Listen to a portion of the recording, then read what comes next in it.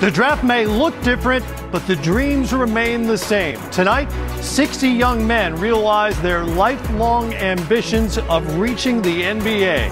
For organizations, it's the moment of truth, as months of preparation hopefully yield a franchise changer.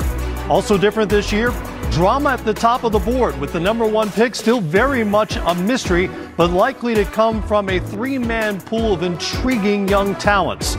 Oh, and the prospects aren't the only players on the move during this very busy week. We'll keep a close eye on any big names who might be changing jerseys as the night progresses. This is the 2020 NBA Draft presented by State Farm, right here on NBATV. I think it's going to be the Wild Wild West when draft night comes.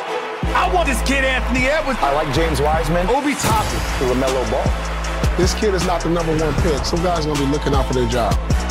Gotta stay on top. You can't bring me down. Ain't no way. No how. It's my turn now. Talent-wise, complete stud. Oh! Now you've got our attention.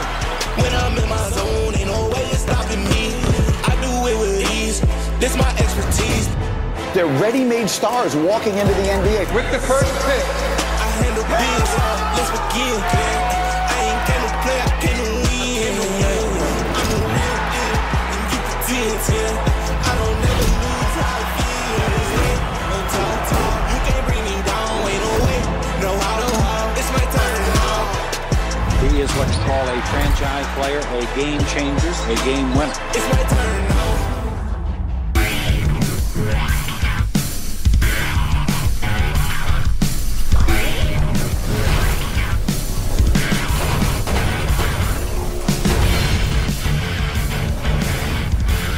146 days later than planned, draft night has finally arrived. Our heads are spinning with stories and possibilities, and imagine what it must be like tonight in the draft headquarters of the Timberwolves, the Cavaliers, the Atlanta Hawks, who have the 6th pick, and the New Orleans Pelicans, who've already remade their roster with a big trade this week. It's all stuff we'll touch on tonight during our wall-to-wall draft coverage. Welcome in, everybody. It is draft night here from Atlanta. Glad to have you with us. I'm Matt Weiner. As you know, Commissioner Adam Silver has set up shop tonight in Bristol, Connecticut at ESPN headquarters. That's where ESPN will broadcast the picks, of course, throughout the draft. We're here for you for all kinds of conversation, for news stories as they break, and we've had plenty of them here already. Let's introduce some of the folks who will be joining us throughout the night. The 5th pick of the 1991 NBA Draft, Steve Smith, is with us. Brendan Haywood, also on board. Draft pick number 20 in 2001. Andy Katz, sadly undrafted out of the University of Wisconsin, is here with us as well. And guys, you know, unlike a lot of years, we don't know definitively who this #1 pick is going to be. So I'll put it to the three of you, starting with you, Smitty. Not necessarily who the Timberwolves should pick, but who is the best player available? I think, first of all, Matt, I was waiting for you to give me a hat the way you sounded. You sound like I was really getting drafted. But first of all, congratulations to all these youngsters getting a chance to fulfill their dream.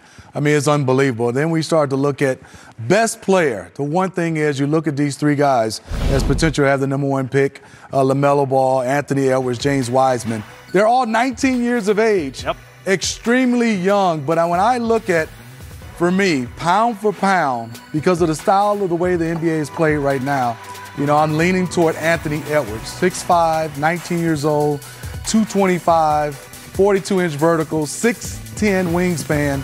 I'm leaning toward Anthony Edwards, but you cannot go wrong. If it was 10 years prior, I'd probably go with James Wiseman because it was more of a big man's game. And unfortunately, I'm rooting for all big men, and that's strangely to say.